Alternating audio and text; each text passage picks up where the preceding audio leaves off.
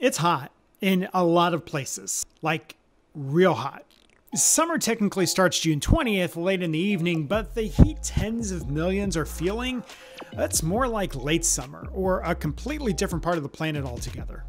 Give me like 90 seconds. Let's put this into context for you using attribution science of Climate Central's Climate Shift Index.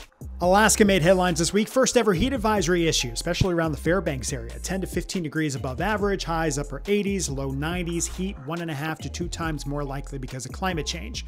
On the North Slope, rapid snowmelt, ice jams, flooding potential is possible. Heat there 3 to 5 times more likely, and for some, almost impossible without climate change.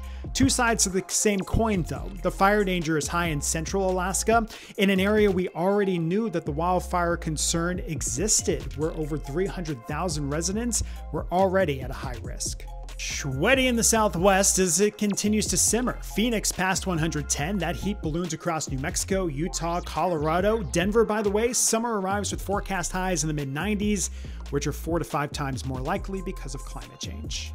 The UK came off a record spring and summer is officially starting sweltering. Between June 19th and the 22nd, 66.5 million people will experience at least one day with a climate shift index of 3.